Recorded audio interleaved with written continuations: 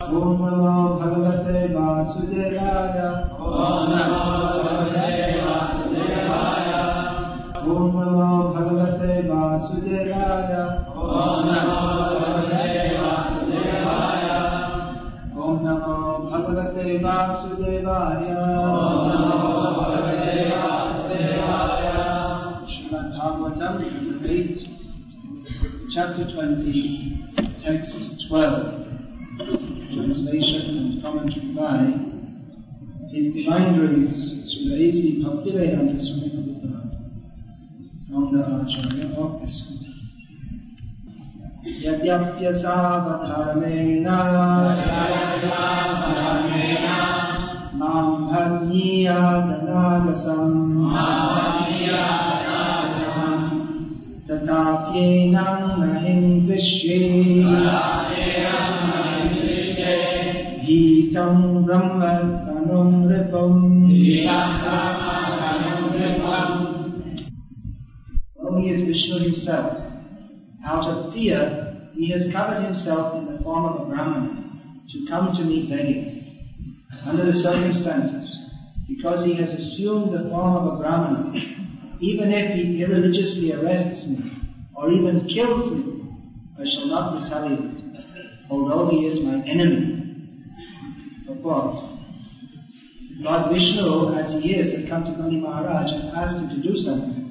Bali Maharaj certainly would not have refused his request, but to enjoy a little humor between himself and his devotee, the Lord covered himself as a Brahmana Brahmachari, and thus came to Bali Maharaj to beg for only 3 feet of land. Maharaj become very powerful due to following the advice and getting the blessings of a powerful Brahman. Brahmateja is the most powerful power. Kshatriyas, they fight with weapons and they become powerful. More power is there in the Brahman that I've seen. Vishwamitra was a Kshatriya. He thought he would overcome Vasishtha, but he couldn't. He understood how the Brahman is more. So the Kshatriyas, they used to fight, first taking blessings from the Brahmanas. And not only blessings, but they became empowered by the Brahmanas. Here we see that Shukracharya was the guru of the demons. And he, by his blessings and by his instructions, Bali Maharaj became very powerful. And he, although Bali Maharaj told himself, I am not sinful, he had taken over the heavenly planets, which he hadn't earned his way to the heavenly planets. But as a Kshatriya, it was his right to attack and overtake some other kingdom. You're more powerful than you take it over. But to, make his position stable. Shukracharya wanted to engage Bali Maharaj in performing sacrifices, because actually one can only go to the heavenly planets by pious activities. Indra is known as Shatakratu because he performed 100 Ashwamedha sacrifices, by which he became eligible to become Indra. So Bali Maharaj, he wasn't actually eligible to be in the position of Indra, but somehow he got that position. So to make him strong enough to fit in that position, to maintain that position, Shukracharya was engaging Bali Maharaj in sacrifices. Now we see that Vishnu has come in the form of a little Brahmana boy. And Shukracharya, because he's a powerful Brahman, he can understand exactly what's going to happen. That this boy, when he appeared on the horizon, he looked like another sun, more than bright than the sun god. So different people in the sacrifice will think, who is this? Maybe it's the sun god, maybe it's one of the Kumaras, he's so effulgent. But Shukracharya can understand, this is Vishnu, who is mentioned in this verse by Bali Maharaj as my enemy. Actually Bali Maharaj is the king of the demons, and the demons always think of Vishnu as their enemy. Bali Maharaj was superficially a demon, actually he was a great devotee. He was trained up by Prahlad Maharaj, his grandfather, to be a great devotee. So he didn't think of Vishnu as his enemy, but superficially, because he was performing his swadharma, of being the king of his external varnashram duty, of being the king of the demons.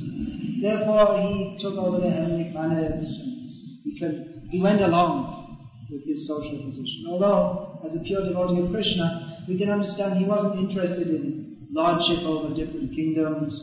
He wasn't interested in power, prestige, or any of these things. That we can see because he's immediately ready to give it up just like that. He could give up all these things because his real aim was to satisfy Vishnu. That was his. But anyway, just like Arjuna was told by Krishna, you have to perform your duty as a Kshatriya. And at the same time think of me. So Bali Maharaj was doing that. And in conversation with Shukracharya, he's presenting that yes, Vishnu is our enemy. But now that he's come to reject Shukracharya, he's giving so many reasons. Shukracharya had engaged Bali Maharaj in so many he was performing sacrifices. In sacrifice, the Yajna Bhuk, or Yajneshwar, the enjoyer of the sacrifice, the controller of the sacrifice, is Lord Vishnu. All sacrifices had to be offered to Lord Vishnu. Of course, when the Karmis perform sacrifices, they offer everything to Lord Vishnu in a sacrifice. But that's not exactly the same as bhakti, devotion, because they're doing for the sake of some material benefit. That's karma yoga in its, or karma kanda, in its fruitive activities. Some touch of Vishnu worship is there, but there's no proper understanding of who Vishnu is. They think we're offering to Vishnu, and having offered to Vishnu, we offer to Indra, and we offer to all the different demigods, and they think that Lord Vishnu is just another one of the demigods. There's no proper understanding, no clear understanding. Shukracharya was engaging Bali Maharaj in further activities for worshipping Vishnu. Everything is supposed to be offered to Vishnu. So when Vishnu came, and he's saying, now you offer everything to me. Bali Maharaj, that's all he wanted to do, because he was trained by Prahlad Maharaj. He identified himself as the grandson of Prahlad. He referred to himself as Paradivi, I am the grandson of Prahlad Maharaj. He didn't call himself Vairochana, I am the son of Virochana. He always identified himself as the son of Prahlad, because Prahlad is a great devotee, and Virochana was a typical demon. He wasn't. But then again, Bali Maharaj was. So he identified himself as the son of Prahlad, and Prahlad had taught him. What did Prahlad teach? What was the best thing Prahlad learned? Guru will teach the disciple what he has learned from his Guru. And when Prahlad was asked by his father, what is the best thing you have learned? What did he say? Shravanam, Kirtanam, Vishnu, Smaranam, Pada, Sevanam, Arjanam, Nandanam, Dasyam, Sakyam, Atmanivedanam. Iti Pungsapita Vishnu, Bhaktis Chaitnava Lakshanam. Create Bhagavat Yada, and Nandi Dhita Mutranam. This is the topmost learning. To hear about Vishnu, to chant about Vishnu, to remember Vishnu, to serve the lotus feet of Vishnu, to pray to Vishnu, Archanam Vandanam, to worship Lord Vishnu, to identify oneself as the servant of Vishnu, to identify oneself as the friend of Vishnu, and surrender everything to Vishnu. This is the best learning. So when Vishnu comes and says, "Will you please offer something to me?" then definitely Bali Maharaj is going to want to offer. And Bali Maharaj was to become famous for fulfilling his dictum of Prahlad Maharaj, Atmanivedanam.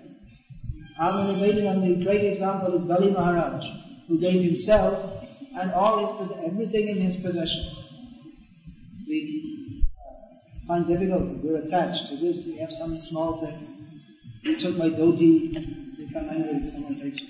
The story is that Ramanujacharya and all his disciples, that he arranged that all the kopins, the underwear, because sannyasis and brahmacharis traditionally don't have many possessions, so if someone steals your underwear, you may feel very upset. There may be half your possessions. But how upset they became. Ramanujacharya, you all know that story. Ramanujacharya just wanted to show some of his disciples how attached they were. So he arranged for their underwear to be stolen. And then they all became very, very upset. And then later on he showed some householder disciples how all their jewels were stolen. But they weren't at all. Because the brahmacharis were thinking the householders are so attached. We're so renounced. So anyway, it was more than some underwear that was stolen. But the whole universe, so much endeavor.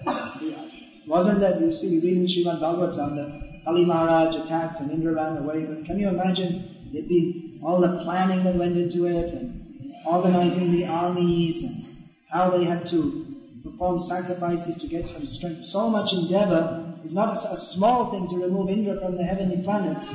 And then when he got to the heavenly planets, then he gradually, first of all he kicked out Indra, and then he gradually took over the whole universe.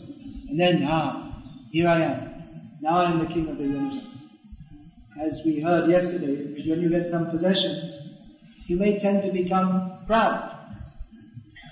Now I'm the king of the universe. Can you imagine? If you're a temple commander, you may be proud. I'm temple commander. But if you're king of the universe, not only not inherited king, but you took on your own power, and how puffed up you might, how attached the whole universe you can look down. Of course, above there's Janaloka, Tapaloka, Mahaloka, Brahmaloka. But that's the planet of the rishis. The demigods and demons, they don't care about that anyway. They're not interested in being rishis. They want to enjoy it. So you've got all the planets in the universe where you enjoy it. Of course, how can you enjoy it? Even if you have so many planets, what can you enjoy anyway? Because your bodily facility is limited. You can only eat so much. You can only drink so much. You can only enjoy with so many women. Even if you have all the women in the universe, you can't enjoy them all. Although you can enjoy thinking, they're all my property. So anyway, Bali Maharaj had everything in his possession. But he wasn't attached. What a great example. Atma Nivedana. This is the example. Bhagavad means we're hearing about Lord Vishnu in his different incarnations and about his devotees and how they surrender to Krishna. We're hearing about the great devotees. Prithu Maharaj, Yudhishthira Maharaj, Parikshit Maharaj, Bali Maharaj. We're hearing what is the story of their life. How they've surrendered everything to Krishna. How then, under all circumstances, unfailing, Yudhishthira Maharaj, same thing, everything taken away, just lost everything, but still maintains full faith. Kunti Devi, such a great devotee, everyone's going and praying to Krishna, solve all my problems. And she's saying, give me problems, because I want problems, so I can remember you. Who in the universe will pray like this? Give me problems. You go to Tirupati temple, so many people will be standing there for hours and hours and hours just to get 5 seconds darshan, if they're lucky, 3 seconds. Dear, that's enough. You put the money in the box and you pray, okay, I gave you 1 lakh of rupees, now you give me 10 lakhs. Or help me pass my exam, whatever. I shaved my head, I gave something to you, I gave you all my hairs, now you give me all the solutions. So they're going. Who is going and praying? Dear Lord, you kindly give me more problems. Why? So that I can remember you. These are the pure devotees. These are examples. Unusual. People will say you are crazy. All the demons said Bali Maharaj was crazy. That he begot. Not only they said he was crazy, they were very upset with him. All his friends from childhood, all his advisors, he went against them all. There was no one standing there saying, you should surrender to Lord Vishnu. Everyone was saying, don't do it. You're making a big mistake. You're going to be arrested. And he was. It was true what they said. He lost everything. He was arrested. He was thrown out of the heavenly planets. Everything they said was true. But he thought, all right, it doesn't matter. But I have to satisfy Lord Vishnu under any circumstances. So we're getting instruction from the great devotee how we can act. But we're living in this world. So many people will say, don't surrender, don't serve Krishna. So there'll be so many people will give different interpretations, what you should do, now you have a new idea. We have the example from Bhagavatam. We have the example, of course you may think, very remote, Bali Maharaj was so many millions of years ago, very remote. And you see that Krishna kindly sends into this world great devotees. We saw, how is the festival called? Remembering Prabhupada, of course, Dhayam Stulam Tasat Yashastri Sandhyam. We glorify 3 times a day, or every moment we should glorify Prabhupada. But especially we have the festival for glorifying Prabhupada. Remember those qualities. Not simply for glorification, but for emulation. Not that we can emulate, but to follow in the footsteps of the great devotees. So Prabhupada, typical pure devotee, like Bali Maharaj, surrendered everything to Vishnu. We say again and again, it's very difficult to imagine how someone in the old age can go across the world, struggle, no friends, no one, same thing as Bali Maharaj, no one encouraged him. Although nowadays you'll find so many people who said, actually I told him to go to America, it was my idea. Although actually the fact is, no one encouraged him, no one supported him. He had to go through so many difficulties. Even in America, no one helped him. There's so many setbacks, but Atma Nivedana, I have to give myself, even if I die in serving Krishna. That will be glorious. Nowadays we hear so many people, so many devotees that are afraid of some upcoming Holocaust, apocalypse. What shall we do? Shall we go to sit on the top of a mountain in New Zealand? Or find some desert island where there's at least one tree I can get something to eat from. Let me run away and survive. But you won't survive. Whatever you do, you won't survive. Because the Holocaust, always there's a Holocaust. The whole material world is a Holocaust. Everyone is dying.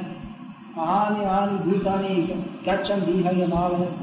Everyone is dying. If someone, I don't want to suggest it, but if somehow or other everyone was to suddenly die, then it would be in the news, or so many people have died. The plane crash. Recently there was a plane crash in New York, just outside of New York. So many people died all at once. So it's big world news. Very bad, they all died. But anyway, they are all going to die. How many people die in a plane crash? 250 people. But anyway, every day, thousands and thousands of people are dying in America. How is that? Someone dies from old age. Even in New York, more than 250 people die a day from abortion. What about that? That's another Holocaust. So many people are dying. You have to die anyway. So with that understanding, a devotee acts that now in this lifetime I have to surrender to Krishna. Let me do something to serve Krishna. Otherwise I'm going to die anyway. If I die in the service of Krishna, that is glorious. That's what Prabhupada taught. He came to the Western countries. They say, you'll die there. That's very good. If I die preaching, that's very good. Prabhupada said that when he was very sick and he was in America, and they told him, just rest. Prabhupada was packing up, walking out, going outside, and everyone was saying, no, stay here, rest a few days. Prabhupada was just walking out without listening to them. And still they're saying, please stay here. Prabhupada turned around and said, you do not understand. I want the benediction from Krishna that I will die on the battlefield, just like Arjuna. Let me do something for Krishna. Anyway, this body has to pass out, drop dead. But in the meantime, let me do something for Krishna. This was the mood of Bali Maharaj. That, alright, I did so much for the demons, what they wanted me to do. I did my worldly duty. But really, my duty is to Krishna. There are two kinds of swadharmas. Swadharma on the material platform means to do your duty as a family man, to do your whatever ashram, brahmachari, sannyasi, whatever ashram you may be in, you should perform your duty. But there's another swadharma. That means swadharma according to the body. But swadharma of the soul is to surrender to Krishna. So in Gita, Krishna tells us that we should perform our worldly duties, but above and beyond that, we have to perform our highest duty of surrender. That is the duty of the soul, to surrender to Krishna. Now here we see, in Gita, we see that Arjuna's swadharma, to surrender to Krishna, because Krishna directly told him that you fight for me, don't fight for yourself. Arjuna said, I don't want to fight for my own sake. What's the use? Either I'll kill all my kinsmen, or I'll die anyway, it's all bad. So Krishna said, don't fight for your own sake, but fight for my sake. You have to fight. You do your duty, worldly duty, but you do it for my sake. But here we see that Bali Maharaj is swadharma. As the king of the demons, he's supposed to act for the interest of the demons. As the king of the demons, he's supposed to reject here Vishnu has come as an enemy. So he should reject the enemy. Even though he's come as a Brahmin boy, he should think of, as Shukracharya said, you promised. But now you have to see. You have to see how to diplomatically avoid breaking your promise.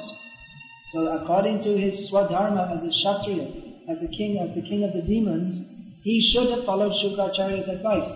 But unlike Arjuna's case, where his worldly Swadharma was in line with his duty highest duty of surrendering to Krishna, here his worldly duty came into conflict with his duty to Krishna. So he's showing the example that if there's a conflict, what should we do? What is our highest dharma? Here the word is given, adharmena. That Vishnu is being adharma. It's not possible. Actually, whatever Vishnu does or says, that is dharma. That is the very definition of dharma. But here Bali Maharaj is saying, even if Vishnu acts in a non-religious way, still I have to fulfill my dharma, which is to surrender to him. And sometimes that misunderstanding may come. They'll say, Krishna is lying. Krishna, you see here, Krishna is coming to steal. He's a thief, he's a cheater, he's a rascal, according to the external consideration. But his stealing and cheating and rascaldom, that is dharma. Why has he come to do this? He could just come in his 400 forms and say, here I am, and Vishnu give it to me. And Bali Maharaj will say yes. Or even he doesn't have to do that. He's God himself. He just has to say, okay folks, the party's over, I'm God, and get out of here. Give the kingdom back to Indra. He's my elder brother. I like him. He could do that. But why is he coming all this, dressed as a little boy, taking the form? A little boy, and all this joking, to have some fun. This is called lila. Lila means play, pastime. He passes his time. Many people ask, what do you do in the spiritual life? How do you pass your time? The Christian idea, you sit on a cloud and strum a harp. How do you pass your time? What does he do? Time pass. In India there's time pass.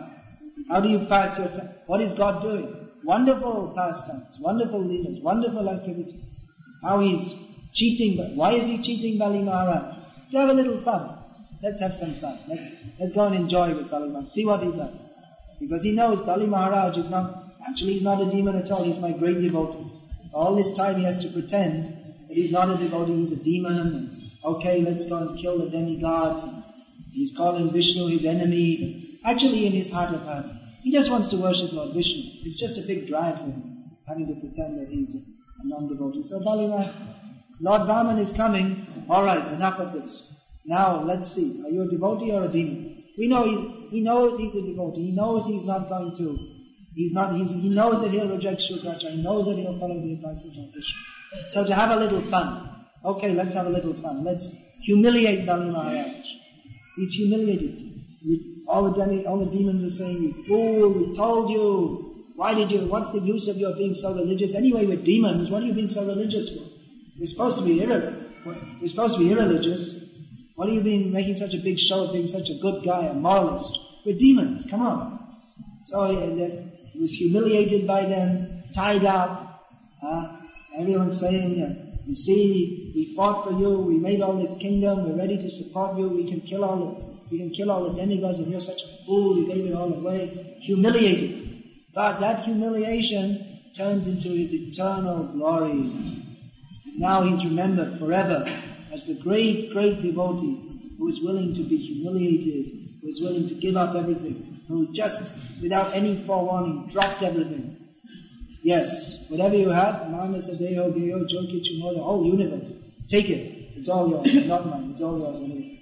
So he's become glorious forever.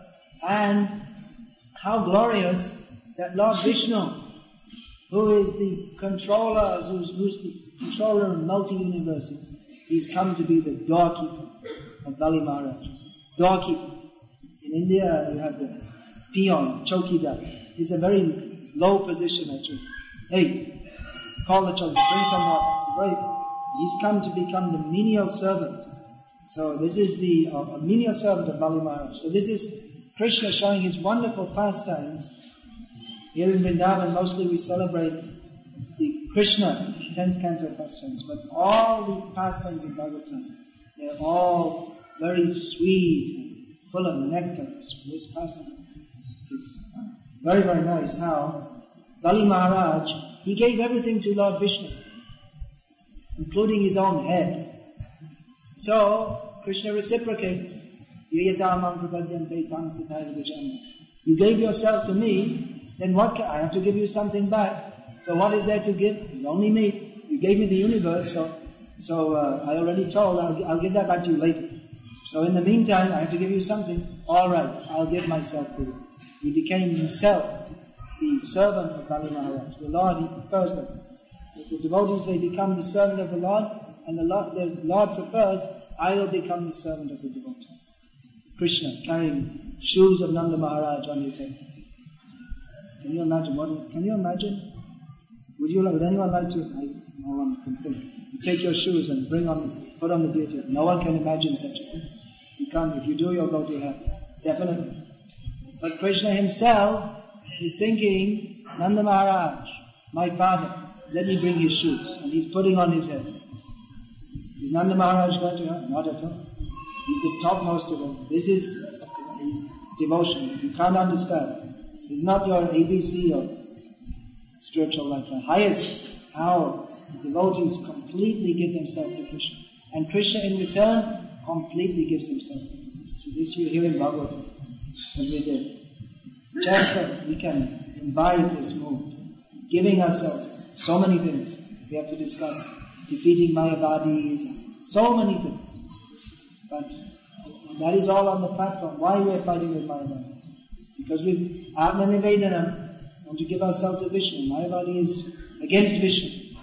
Why should we hate Mayavadi? We don't hate them, we hate their philosophy. There are also people, 2 hands, 2 legs, and they're probably nice to each other, they're probably well behaved, good moralists. And why are we so much against? Because they're against Lord Vishnu.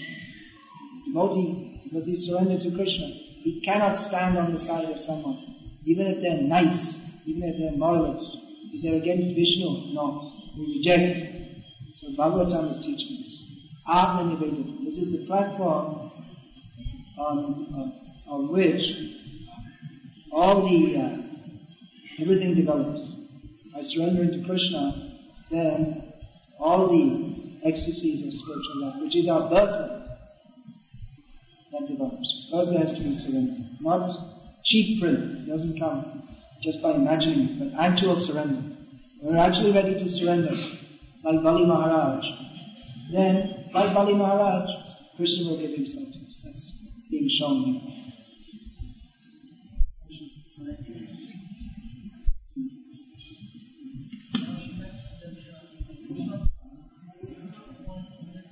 What? Yeah, the question is that Kshatriya is within Kshatriya Dharma, it's considered religious to take over another kingdom, to fight and overcome. But if the other Kshatriya is ruling religiously, then how is that right? Well, one Kshatriya might, especially if another Kshatriya is not ruling according to religious principles, then he may take over.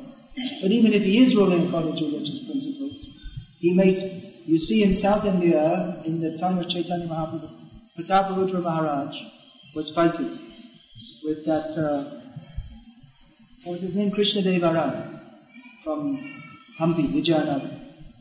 They are both Vaishnavas. They were fighting. You ever seen anything like that in our movement? Seems they're all Vaishnavas, but they're fighting over. So Prabhupada, I can't remember where it's explained how the more powerful king will take over, and then the other kings, they may continue to rule as a subordinate, but by those who are more powerful, they can protect better. Anyway, that's in their blood. They'll be fighting, just like Krishna told Arjuna. You have to fight. If you think you're going to run away and become a yogi, no, you want to run away to the forest? You're already in the forest for 12 years. What do you think you're going to... In the forest, what were the Pandavas doing? They weren't just Om Namo Bhagavate Vasudeva. They were fighting one fight after another because they're Kshatriyas. They're always fighting, even if they go to the forest. Arjuna went up to the heavenly planets and fought all the Nivata Kavachas. He was fighting with Lord Shiva, and Bhima was fighting. There was one Rakshasa after another. They're always going to be fighting. So, Mamanusmara Yudhyacha, think of me and her, Krishna says. Of course, that's not particularly meant for our movement. There's, in the beginning of Gita, we see, what is that? Sarva Yuddha Visharada. That's also Bhagavad Gita, where Yodhana says to Dhritarashtra that all the soldiers, they're very expert in fighting. So actually, that's not supposed to be the part of Bhagavad Gita for us. Ours is supposed to be Abhayam Sattva Samshritiya Jnana Yoga Devasti. We're not supposed to be imitating the Duryodhana and the Kurukshetra. We're supposed to be sadhu. Now we're going to have a Sarva Yuddha Visharada kind of question. I predict. As Shukracharya could predict, I can also predict. Yes? Very happy to hear you speak, Maharaj. I'd just like to comment at the beginning of your speech. Of course, we all say Om Namo Bhagavate Vasudevaya, famous verse. And in that purport it is said that the book Bhagavat and the person Bhagavat are identical. Correct? I can't remember if it's exactly in that purport, but if it's anyway, it's for you sure. recall this very well as learning. You recall this being in fact. Of course, yes. That is in Chaitanya Charitamrita also. It's in the first chapter of the Prabhupada says the book Bhagavat and the person Bhagavat are identical. And both of them or either of them are competent remedies to go back to God. So when we read Prabhupada's book, who's present there, and Krishna is there. Right? Definitely.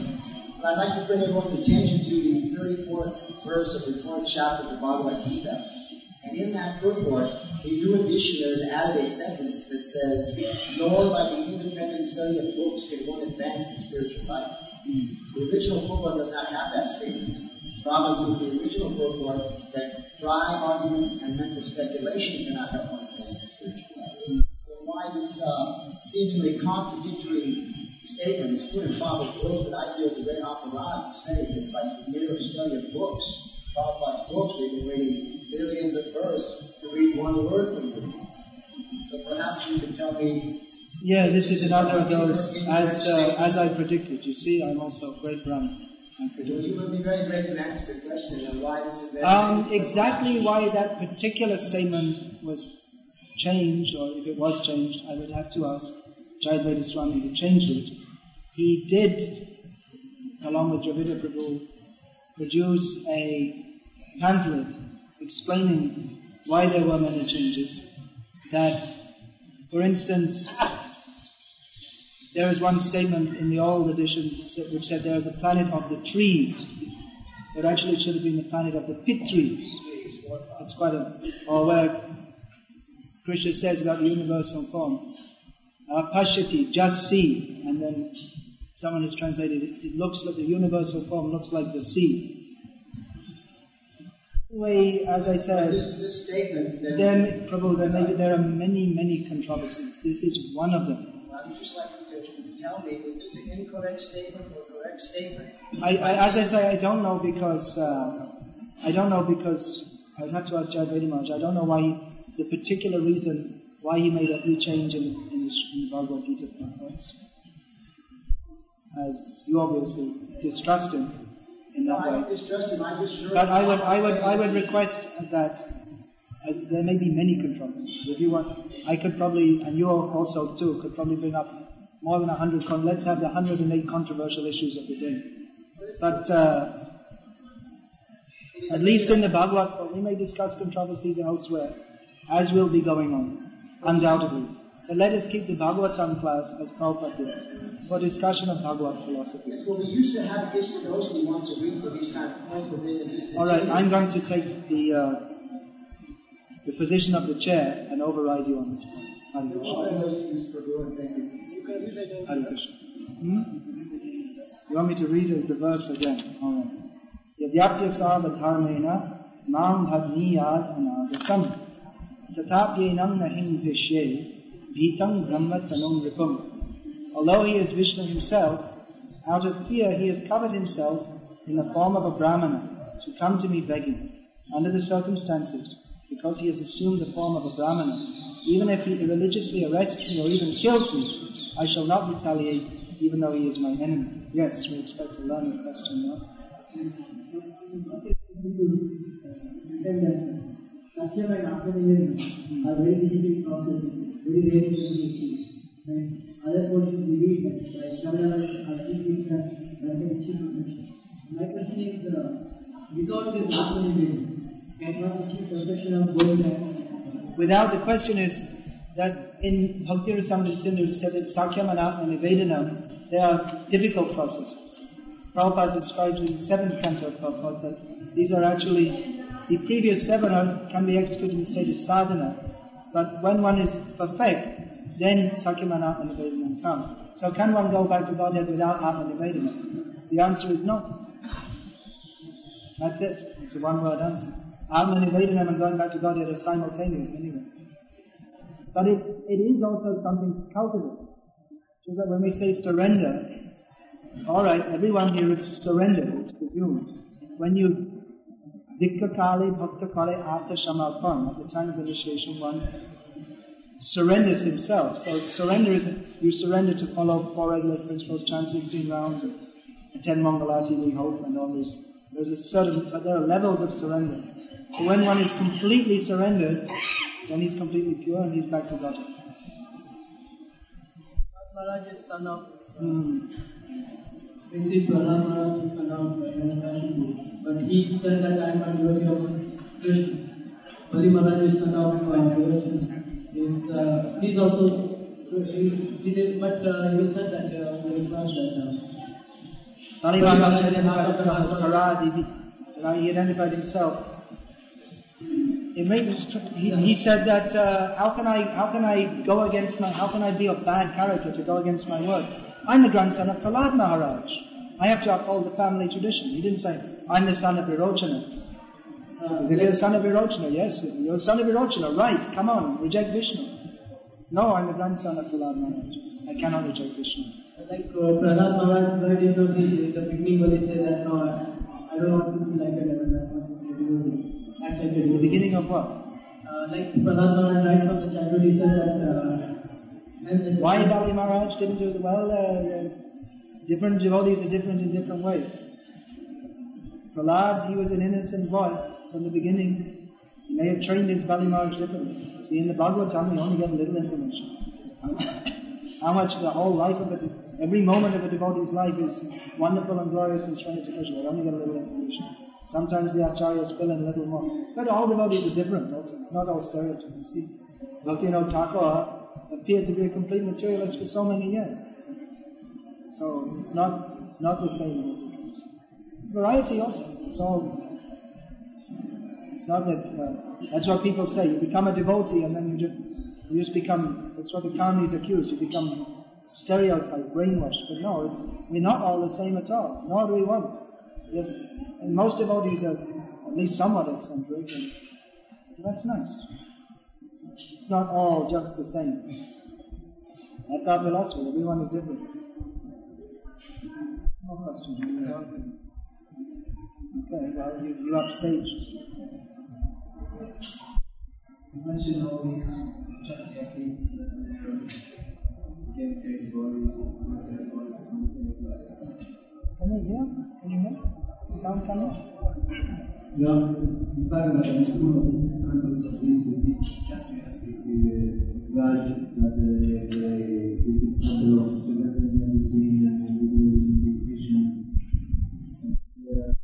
Do we have to be reborn as a king and then we can become a devotee? No.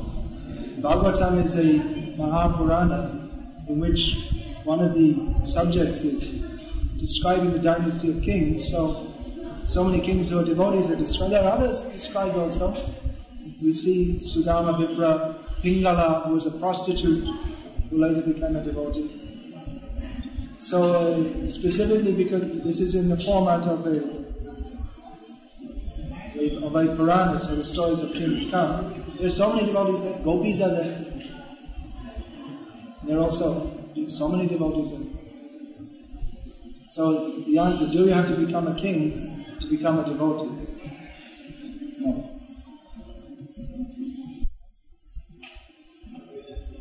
As Vaikuntha Prabhu says, we already have enough politics in the temple. More chanting. Chant. No, Maharaj. It's enough to perform.